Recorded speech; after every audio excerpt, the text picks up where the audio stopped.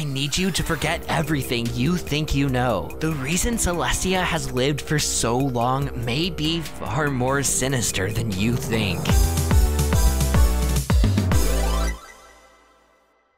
I'm onto something big. They don't want you to find out. If this is the last thing I ever post, you'll know what happened. They found me. If you're watching this, I need you to buy my t-shirts. These one-of-a-kind hoof-made bleach pattern t-shirts can be yours to own, but only if you order before April 22nd. That's right, these are limited edition, so get yours while you still can. We've all just assumed that being an alicorn is what extends your lifespan. Something about having magic from all three tribes keeps you from aging like the others. This isn't a terrible assumption to make, since there does seem to be a correlation between alicornhood and immortality, but that doesn't mean causation. It's still an assumption. What if I told you something else is at play here? A fruit forbidden to all but those in power. Well, you'd think I'm crazy, and maybe I am, but hear me out. There's something to this. First, a little background in mythology. Myths the world over are full of immortal characters, but not all of them are eternally youthful just by nature. Some depend on an external source for their youth. Look at Norse mythology. Idun is the goddess of youth. Her name literally translates to the rejuvenating one. It's because of her golden apples that the other gods stay forever young. When Loki kidnapped Idun, preventing her from providing the apples, the gods began to gray and age. Golden apples actually appear throughout multiple mythologies. In the Greek mythos, they're never explicitly stated to be the source of immortality, but they're always adjacent to immortality, only to be possessed by the gods. The goddess Hera and her Garden of the Hesperides is where the golden apple of discord came from, the argument over which led to the Trojan War. Yeah, golden apples are highly coveted and in some cases grant eternal youth. So my question is, what if the same is true in our world too? Equestria does have a lot in common with mythologies, mostly Greek, but not exclusively. There's also references to Aztec, Algonquin, French, German, Chinese, Aboriginal, Australian, and more. With this in mind, what if Celestia's garden, just like Hera's, has a golden apple tree? And what if, just like Idun, her apples provide eternal youth? And I'm not talking about golden delicious apples, those are just called golden. They're just yellow and clearly don't grant eternal youth. No, I'm talking about golden apples. Could those exist in Equestria, and could Celestia be in possession of them? The answer to that is an emphatic yes.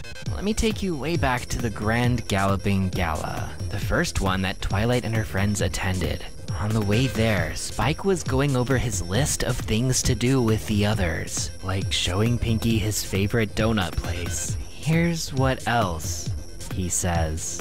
I gotta show Rarity the crown jewels, and Applejack the princess's golden apple tree. The princess's golden apple tree. In this one obscure, easily missable line, Celestia is confirmed to have a golden apple tree. This may be the only time we ever hear about it, but that's enough to tell us it exists. And the public seems to know, perhaps even inspiring the Cutie Mark Crusaders to make that golden apple parade float. But what they may not know is that Celestia's golden apples are the very reason she's been alive for so long. Or are they? Celestia may have golden apples, but that doesn't mean they do anything. Just because it's true in some myths doesn't mean it's true here. But you have to admit, it is suspicious that the item in mythology known to grant eternal youth happens to be in the possession of the pony who's been alive for over 1,000 years. In a world that has so much in common with mythology, it's more than enough to raise an eyebrow. Let's explore the implications. If the golden apples were the secret to Celestia's long life, it would paint quite the dark image of her. I mean, how cruel would it be to have the cure to death but keep it all to yourself, only sharing with Luna and other royalty? Fortunately, I don't think this is the case, not even necessarily because of Celestia, but because this would also implicate Twilight.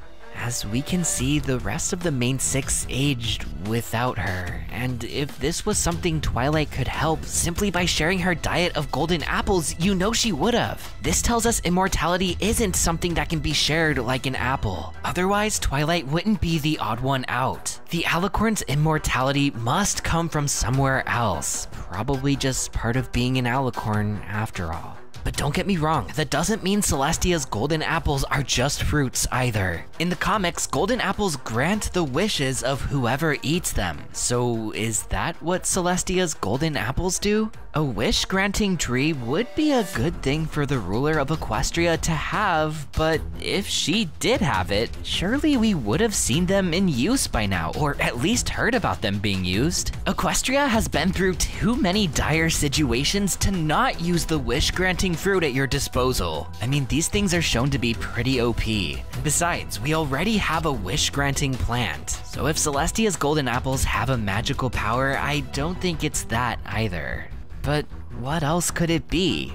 Well, maybe eternal youth. I know what I said, but eternal youth is different from immortality. It's possible to be eternally old. For all we know, that might be the natural course of alicornhood. You live for centuries, but all wrinkly and stuff. Perhaps golden apples are how Celestia and the alicorns maintain their youth despite their extra lifespans. This way, the apples might only be useful to those who are already immortal. They'd be no good for the Granny Smiths of the world, so the alicorns wouldn't be evil for keeping them, and Twilight couldn't have shared with her friends anyway. This is the only way I can reasonably reconcile the golden apples of mythology with the golden apples of Equestria. And things do tend to trend towards the mythological, so there's a chance I'm onto something. But of course, there's countless other possibilities as well. In a world full of enchantment, who knows what these golden apples could do? Or not do. Maybe they are just fruits. At the end of the day, all we know for sure is that they exist. But what do you think? What do Celestia's golden apples do, if anything? Leave your thoughts in the comments. If you liked the video, like the video, and if you want to see more, subscribe and ring the bell. If you want to support this channel financially, check out me and my sister's t-shirts on Etsy before the shop closes on the 22nd. Or you could check out my perks at patreon.com/sawtoothwaves. And thank you so much to everyone who already has, especially my Alicorn tier patrons. The Nameless One, Equinox3141, Darth Sylar 12, Maximilian HG, Cyanax, Solar Scripture, Princess Starglow, Colorshine, Jane Shadow, Gunnar Clovis, Captain Good, Angel of Speed, Scarmax, Pika Girl, and this video's Alicorn of the Week, Musin. Congrats, and thanks again for everyone's support. Y'all help make this channel possible. I'm Sawtooth Waves signing out until next time. Bro.